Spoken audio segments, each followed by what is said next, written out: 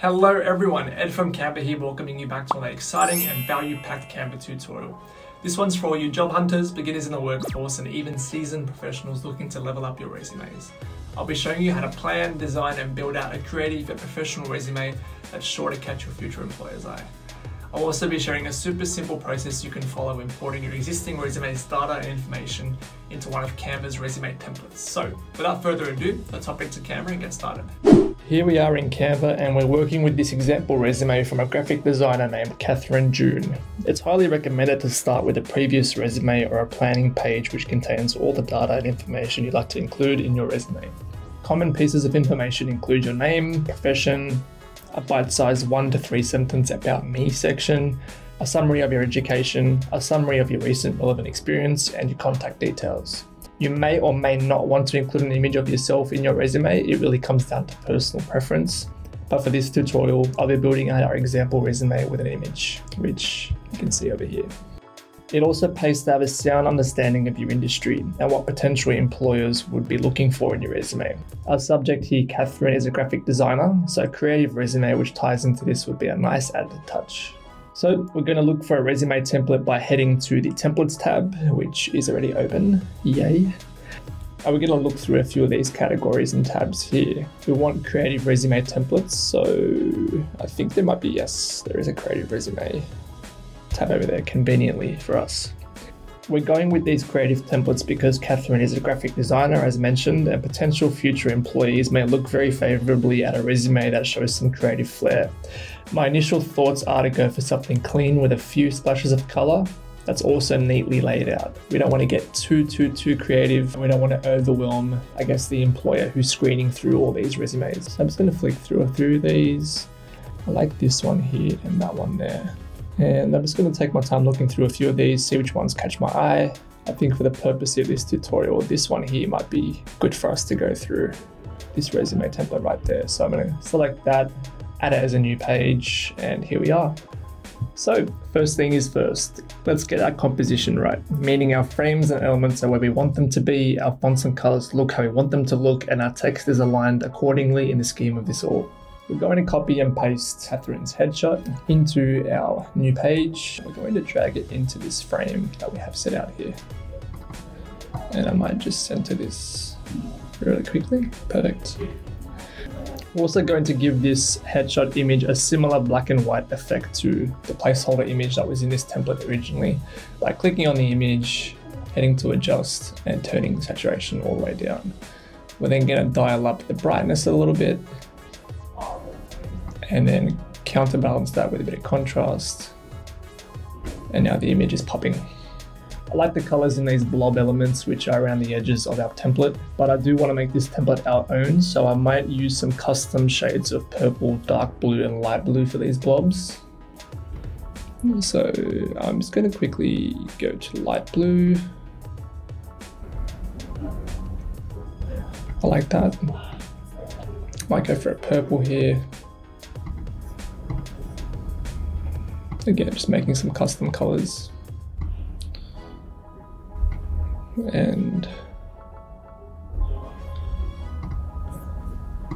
a darker blue down here.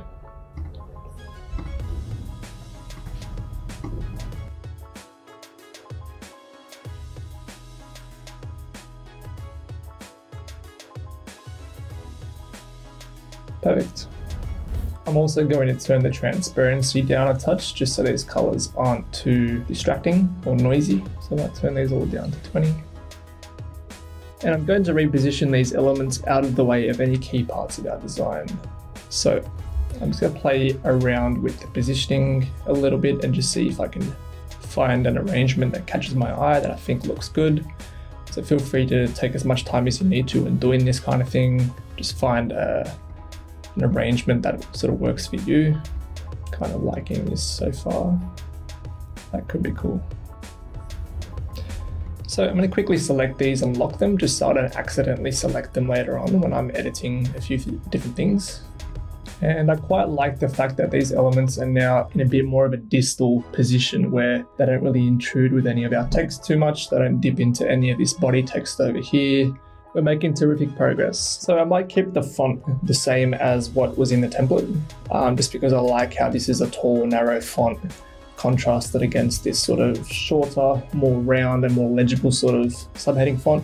What I might do first though is just change the color of this graphic design text to a sort of pastel purple color, much like this over here, and make that just a tad bit lighter. Usually what will happen is there would be a document colors selection over here, which we'll be able to copy this color from, but because this was a darker purple, which we then added transparency to, it's not showing up here. So this is a good workaround for the time being. I might just make this purple a little bit more dull in a sense, so it matches the color on the left there better. There we go. And I'm happy with that so far.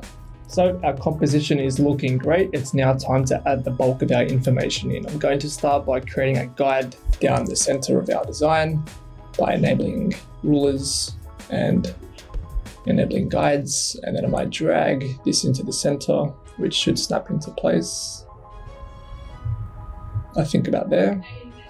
And we're going to work with these two columns here. So I'm going to move this in line with this column here. I'll move this up so that these two pieces of text are in line with each other.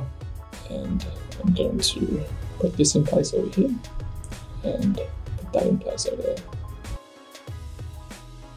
I'm going to start by copy and pasting our About Me section into this design and selecting, backspacing and pasting.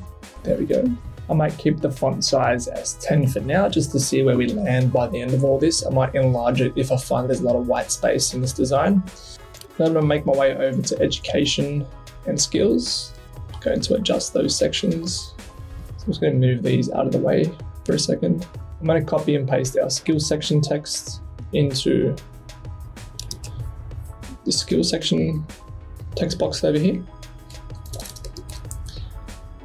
And just quickly reposition that a little bit. Logo design, branding, illustration, photo editing, and manipulation. Perfect. Could probably even shorten that to photo manipulation, just to sort of keep it on that same line. We don't like that line break that was there before. And just before we finish on this part, I'm just going to quickly ungroup all these and remove these bottom two rows of circles. It's looking like it's in line, which is working out well. And I'm going to quickly change the colors of these dark circles to purple, and I can do that by changing all, which is a nifty little option we have over here. That's looking good. Now going to make our way into education. I'm just going to quickly ungroup this group of text. And I'm going to group select these, remove these, and paste these in. So I just want to make sure that these are the right font size. So it's 10, and the font was collective, which should be up the top since it's in use on this design. There we go. So that's matching the rest of it now. Perfect. Contact details, let's move on to that. It's quite a simple one. Copy and paste. And there's only 3 lines of contact details. I think we can do something creative with this later. Let's revisit that. We're making great progress. Now let's move on to experience. So what we're going to do is we're going to quickly backspace what is currently in our template, and we're going to select our experience from our starting resume template. And again, I'm just going to quickly change the font size to 10 and then change the font to collective, and that's in place. I'm just going to quickly give this a bit more length. Maybe we can save a few line breaks here. Okay, it looks like there might not be enough space here. So what we can do, we can think laterally and come up with a solution for this. I might move this to a different page for now. And what we could do here potentially is take our education, put it over here, just being mindful to make these text boxes smaller, just so they don't interfere when we're moving other things, and what we can zoom in, just so we can select that a bit better. There we go. Bring that in. Bring that in. And now what we're going to do is we are going to select these, bring that up, and that is looking much better. We have the issue now of our contact details having no place, but I think As mentioned, there could be a cool graphic solution we can do here. I think we can, first things first, ungroup that. What we could potentially do is center this. And this ties into the fact that our subject is a graphic designer. What I'm thinking we could do is we could put a phone icon over here, or a phone element over here, potentially an email element over there, and like a website element, and have the addresses or have the contact details next to it. So it's like a graphic sort of solution to having her contact details listed out. So let's see how this looks. I'm going to go with something simple and filled. And what I'm going to do is I'm just going to quickly resize this and move it down here. Might make that even smaller. And I'm going to find the email icon or element. I like that.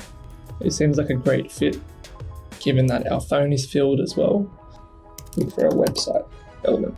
And let's go with this www element over here, seeing as it is also a filled element and it's quite contrasting and easy to discern even at a small size.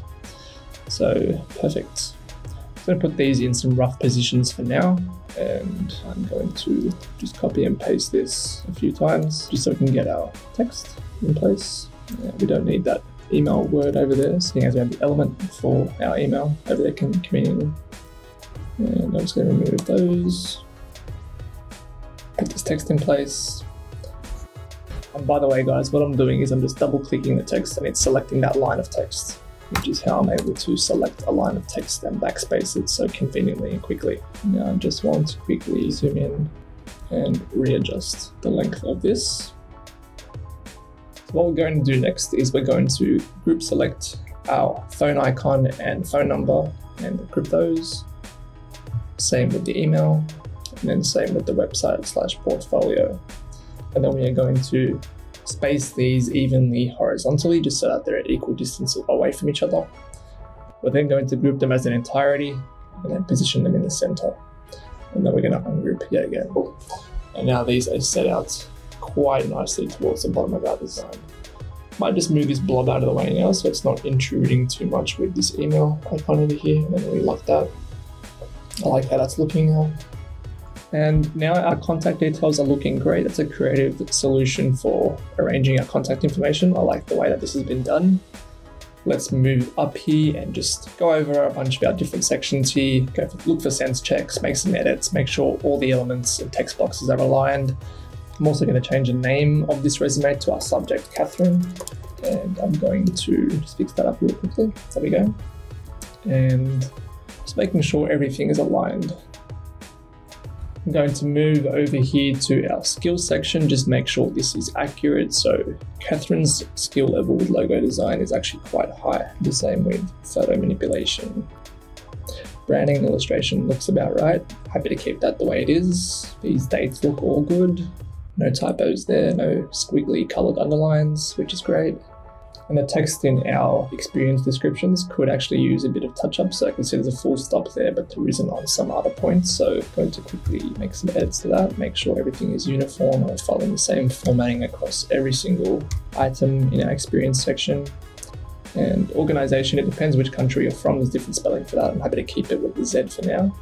And we're now just going to quickly make sure that our text boxes are all aligned. And I implore you to take a moment to make sure everything is aligned correctly whenever you're designing something. Spend a few moments towards the end before you're confident in publishing this, and just make sure that you're happy with the way everything is set out. I'm going to quickly align this with the text box on the left, its counterpart, making sure that's all lined up. And I'm going to bring this up until it intersects. Yep, perfect. Just like that. See there's purple lines telling us that it's on the ridge of the text box above it. Perfect. And I'm going to bring that up. And now what I'm going to do using my direction keys is to push this text box down 2 units and to push this down 1 unit. And I'm going to do the same thing with the rest of these. So I'm just going to make sure again that this is lined up there perfectly. Yep, that's looking good. So again, I'm going to push this down 2 units. I'm going to push that down 1 unit. That's looking good. I might line that up there. Again, making sure that's lined up. And then pushing this down 2 units. Pushing that down 1 unit. And now this is looking great. So I'm just going to quickly, that's looking good. That's looking good. And that's looking good. I'm not too fussed about our email text going beyond this margin just because some of our heading text is. And I'm just going to zoom out to get a good look at this. And I'm loving the way that's looking. And voila, we've just leveled up a resume from this to this, all while leaning on Canva's massive template library to do all the heavy lifting and creative brainstorming for us. You can even take this all a step further and create a simple cover letter template for you to send with your resume using some key visual components of your resume, like so. If you like this tutorial, please let us know by dropping a like on this video. If you found any of the lessons here useful, we'd also love to hear it in the comments below. And I'll be seeing you in the next tutorial.